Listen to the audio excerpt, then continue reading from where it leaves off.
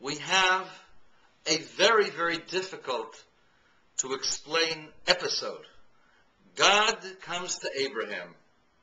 Abraham, I want you to take your beloved son, Isaac, the one who you waited 100 years for, and I want you to take him to Mount Moriah and offer him as a burnt offering. Abraham gets up in the morning,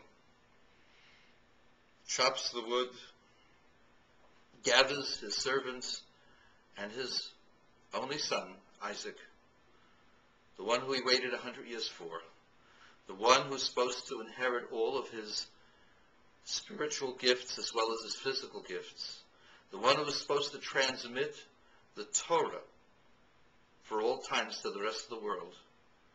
That child, the beautiful child, the one who never gave his father any problems, that child he now takes to offer him as a sacrifice. The question is, why would God ask this of a great man? Didn't God know that Abraham would do so? What was the purpose of having Isaac bound and almost killed, and only by the last second intervention of the angel is Isaac's life spared? And as a result of this event, our matriarch, our mother Sarah, who in her Holy Spirit saw the events unfolding at Mount Moriah, at that moment, as the knife is put to the neck of Isaac, her soul expires. This is horrible. The mother dies before knowing that her son will live. Why does God ask this of Abraham? So we have several approaches. The approach of Rashi, who is the standard commentator, is that God asks Abraham to fulfill this test, because this test will show the world your special relationship with me. A child who he had prayed for and hoped for and waited for and suffered for so many years. That child he was ready to give up for God. And that shows you the depth and the profundity of the relationship that Abraham had to God. A relationship that was beyond intellect. A relationship that was without end. That's approach number one. So the question is not for Abraham, it's not for God. It's in order to show how special Abraham is, so that the people of the world will not question why we are the chosen people. The second approach is an approach brought in various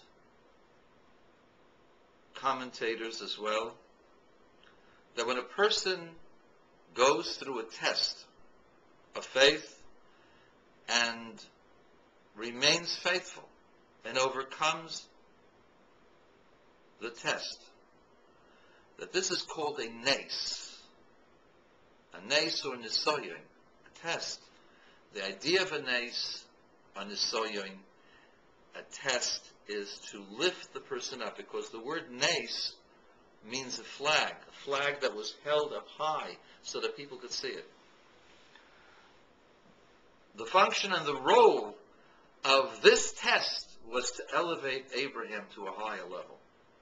Because even though Abraham had the potential to do this, clearly, the emotions that he had to live through while he was engaged in that process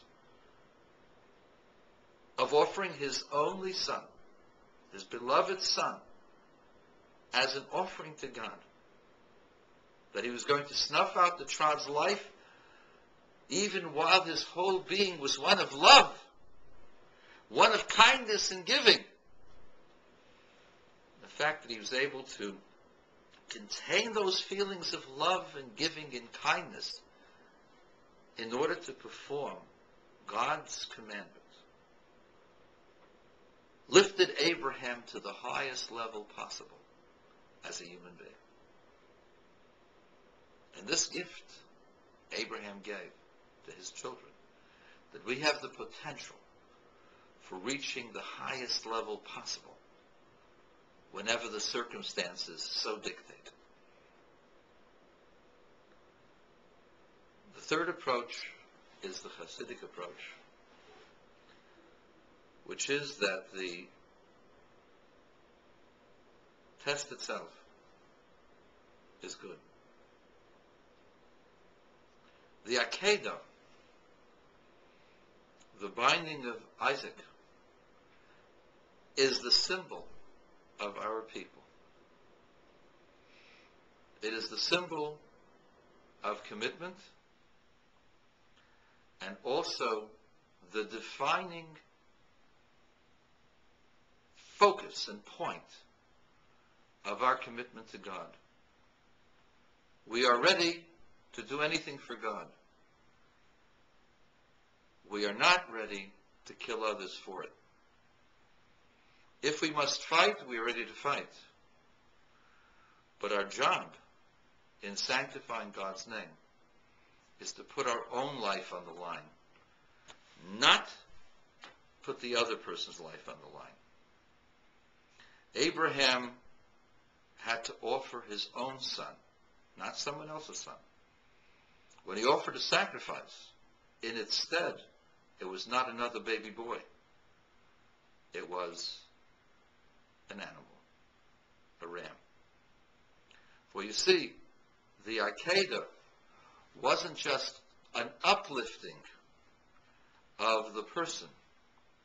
The Akedah defined, the binding of Isaac defined our people. And not only did it define our people, but it refined our character, and it made us vessels for God's blessings and God's presence. The fact that God does not change us for another nation is because through the binding of Isaac, we became a different kind of people. The binding of Isaac changed us. It did not just bring out the powers that we had, but actually changed us into a different kind of people, a people that are ready to receive God's message, whom God could speak through.